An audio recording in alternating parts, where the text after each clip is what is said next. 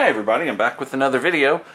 If you recall, in a previous video I showed how to use a 4-inch bench vise to go through and make connectors, make cables, so that you could turn a cable like this nasty dirty one that is just intermittent, not working for a Miss Pac-Man, into a nice beautiful new cable that will last for many years.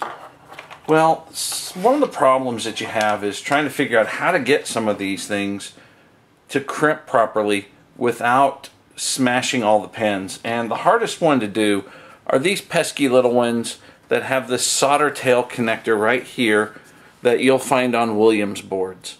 These are a pain in the neck. Now, I'll show you how to take those and make a nice beautiful replacement for it with the Panavise Arbor press. Now this is a nice little tool I picked up, and it's the 502 Arbor press and the 506 IDC crimp adapter for it, and then you could use these inserts with it, and I've got a variety of different ones. The 510 is cross-cut and works well with the IDC connectors, like the male ones here that take the dual row dip headers that plug in. They will fit right down in there, and the crosscut will fit the groove, or the little hump down here that polarizes it so that you can insert it one way. Makes it very simple to crimp those. And that's the model 510. It just simply fits in here like this, and then when you push this down, you crimp the connector on. The next is the 512, and you got to be careful if you're looking at these on eBay or buying them used. The 512 that I bought looked like this, and it was advertised for dip plugs. Well, I don't know about you, but I don't see a way that a 40-pin dip plug is going to fit into this. It's not going to work. It just does not line up with the slots. Well, it turns out that there are two different models of 512. This is the 512, the dip plug, and it fits perfectly for the 40 pins, for the .600 and the narrower .300 connectors that you want to crimp on. The other one turns out to be a 512A. Now this one didn't have the A carved in it, so it was a little bit odd, but you know, it wasn't such a bad thing after all. I was cursing when I opened it up, but then I discovered that these connectors that solder in for the Williams board sets fit right into those slots. So I can crimp those connectors with this. So let's take a look at making a cable. Now, if you recall from the last video, I used a pair of scissors. This time I've got a Tyco Electronics model 91220-1. It's a ribbon cutting tool. And this makes short work out of it, and you get perfect cuts on the ribbons. So let's just stretch out some ribbon and cut away. But how do you know how long to cut? Well, the easiest way is just to take your old cable and put it on here and measure this puppy up. Now that we've got it measured, let's take the ribbon cutting tool, slide this thing in here, squeeze, and we have a perfect cut. Now for this one, we're going to need the 512 insert, so we'll drop that in the press. We're going to need a couple of the dip plug connectors, so I've got those. But first, the cable I've got is 50 pin and this is 40, so we're going to have to remove a few strands. We'll start off the end that's not closest to the red stripe that signifies pin 1. Peel back 10 of them, and you just peel these off, and now you're down to 40 pin cable. So let's insert this puppy and see what we got. So with these connectors, it's easier to lay the ribbon into the top because the top is all grooved for this. Each one of these IDP connectors seems to be just a little bit different. And what you're going to face when you deal with these is that the cables are not going to fit in there very well. So get it lined up, get it in the press. Let's set it down, and just a quick little, and this is seated. Makes it real simple to go through and to put these cables on. Let's do the other side real quick. Making sure to crimp these on the correct way, because you don't want to have one facing one direction and the other facing the opposite. And with this press, it makes it nice because you don't have to worry about the connector slipping or the ribbon slipping. You don't have to worry about pins getting bent up by applying too much pressure, because they fit down into these slots. I can hold this thing and slide it down into the slot like this. I can see that my cable slipped a little bit, so I can adjust it in here. And I can see it right here on the edge that it's in there. And I can come in. And I'm holding this just simply because this one is kind of ornery. This connector, it's not the press, it's just the connector, and it doesn't, it's just a little bit on the fickle side because it does not mate with the connector here, the bottom piece, until you start pushing it down. So here we go, we've got it on, perfectly crimped, nice cable for a Miss Pac-Man. Now let's look at the one for the Williams board set. So we're going to make another one of these. So I'm going to take my old cable, set it up here,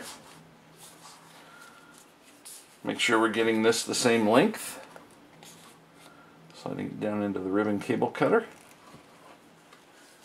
give it a quick little squeeze, and we're done. This is a 40 pin as well, so we're going to have to peel away 10 of these wires.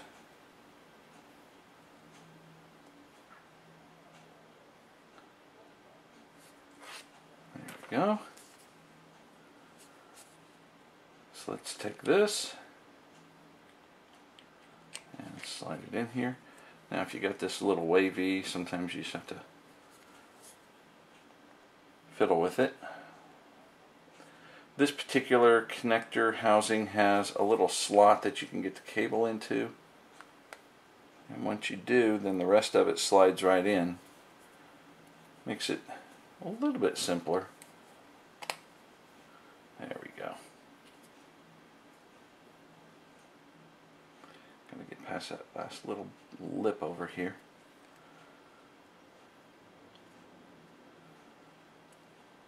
And it's just not wanting to cooperate, so we can always separate the two on this one. This one's pretty easy to separate, and you can see the lips in here that this thing's having to go across. So I'm just going to cheat and take it out and try and get it back in, but no, it's not going to go. Let's do the other end.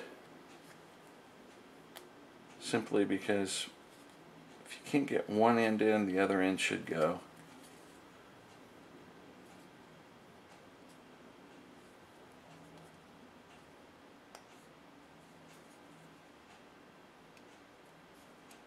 There we go.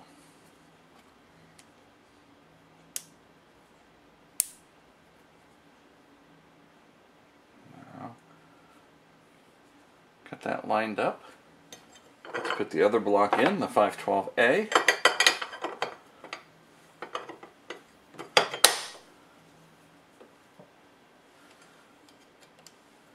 Cable down in there.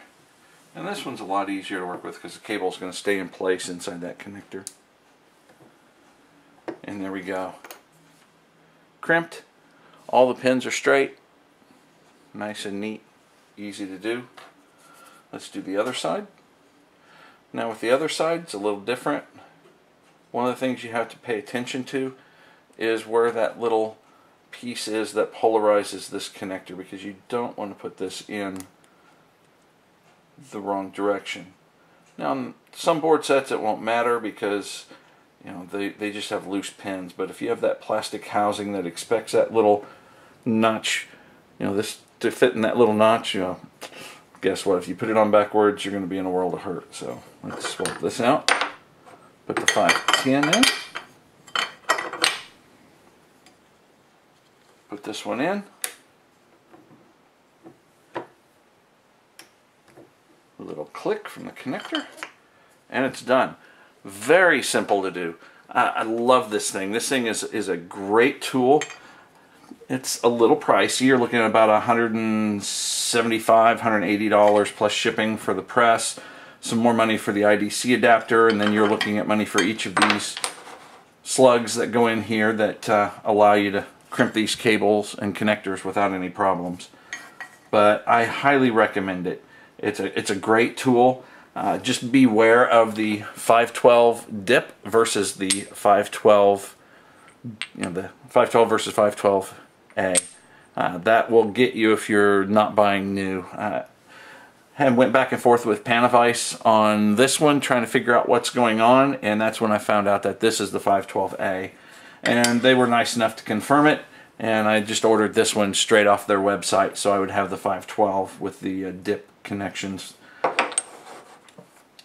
Now this little tool right here, you can buy this many different places on the web. I bought this surplus. It's about a $148 tool. Don't hate me, but I paid $16 for it at a surplus store. Great tool. Very, very, very well worth the money. It's really easy to cut the cable at a perfect 90-degree angle, and you don't have to worry about going through and having to straighten it up after you're done. I mean, it's nice. I mean, look at that edge on there. That's just beautiful. Yeah. So there you have it, another way to make these cables. You can use the 4-inch bench vise. They work great. If you're looking for something to do on a budget, if you're just starting out, great. If you're looking to assemble a lot more cables, like these are going to be cables that I will be assembling and placing on my website for sale, I went ahead and invested in the Arbor press and the different inserts. Hope you enjoyed it, and hope you have a great day.